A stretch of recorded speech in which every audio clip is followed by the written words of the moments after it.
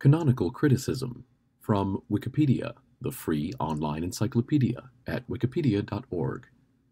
Canonical criticism, sometimes called canon criticism or the canonical approach, is a way of interpreting the Bible that focuses on the text of the biblical canon itself as a finished product. Brevard Childs, born in 1923, died 2007, popularized this approach, though he personally rejected the term.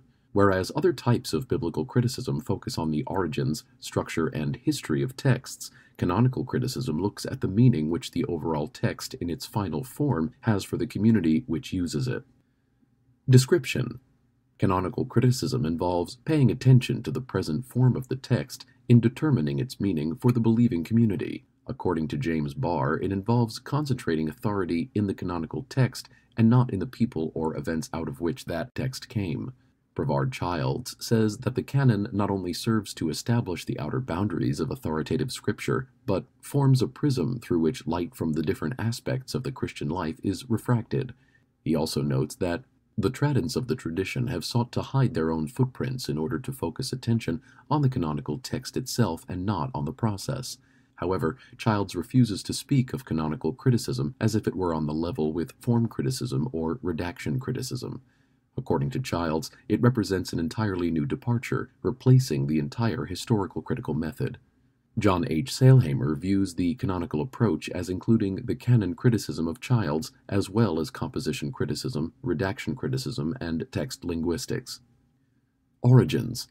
Canonical criticism is a relatively new approach to biblical studies. As recently as 1983, James Barr could state that canon had no hermeneutical significance for biblical interpretation.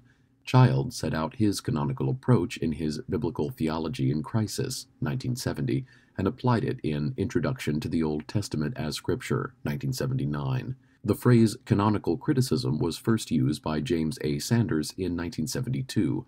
Childs repudiates the term because, quote, "It implies that the concern with canon is viewed as another historical critical technique which can take its place alongside of source criticism, form criticism, rhetorical criticism, and the like.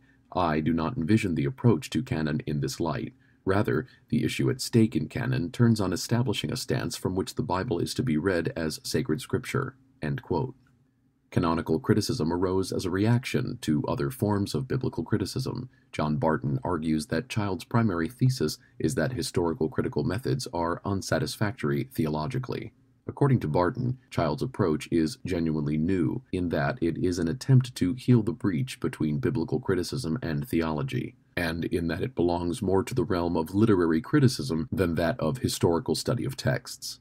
Sanders argues that canonical criticism is biblical criticism's self-critical stance. Quote, "It is not only a logical evolution of earlier stages in the growth of criticism, but it also reflects back on all the disciplines of biblical criticism and informs them all to some extent."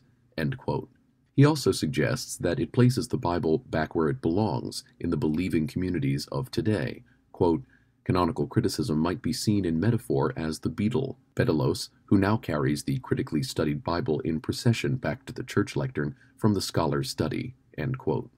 Barton has noted parallels between canonical criticism and the new criticism of T.S. Eliot and others. Both schools of thought affirm that a literary text is an artifact, that intentionalism is a fallacy, and that the meaning of a text is a function of its place in the literary canon. Criticism.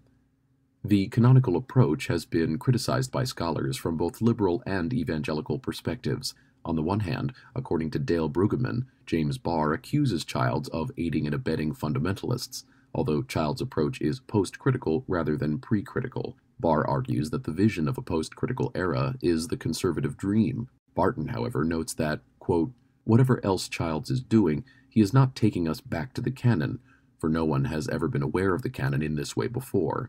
It is only after we have seen how varied and inconsistent the Old Testament really is that we can begin to ask whether it can nonetheless be read as forming a unity." End quote. Conservative scholars, on the other hand, object to the way canonical criticism bypasses vexed questions relating to the historical validation of revelation. Oswalt suggests that canonical critics blithely separate fact and meaning when they suggest that we are called to submit to the inspired truth of the text, despite the community's inability to admit where they really got it. Barton also suggests that there is tension between the text itself and the text as part of the canon. That is, the canonical approach stresses both the text in its final form as we have it, as well as the idea that the words which compose the text draw their meaning from the context and setting in which they are meant to be read. Barton argues that the canonical approach actually undermines the concern for the finished text as an end in itself and brings us, once again, nearer to traditional historical criticism. Applications. Childs applies his canonical approach to prophetic literature and argues that in Amos, an original prophetic message was expanded by being placed in a larger theological context, while in Nahum and Habakkuk, the oracles are assigned a new role through the introduction of hymnic material, and they now function as a dramatic illustration of the eschatological triumph of God. John Isaac applies the canonical approach to 1 Corinthians 14 and the issue of women being silent in the church. Isaac argues that, quote, in the canonical approach, theological concerns take precedent over historical interests. No attempt is made to reconstruct a historical portrait of Paul in order to prove some point or to disprove another. There is no psychologizing based on what Paul could or could not have said. End quote. Gerald H. Wilson adopted a canonical approach in his studies of Psalter and concluded that the book had a purposeful unity and had been redacted to represent a developing sequence of ideals.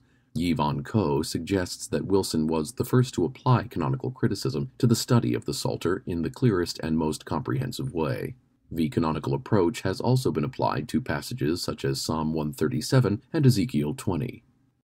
See also Sheffield School. This audio was recorded on July 13, 2019.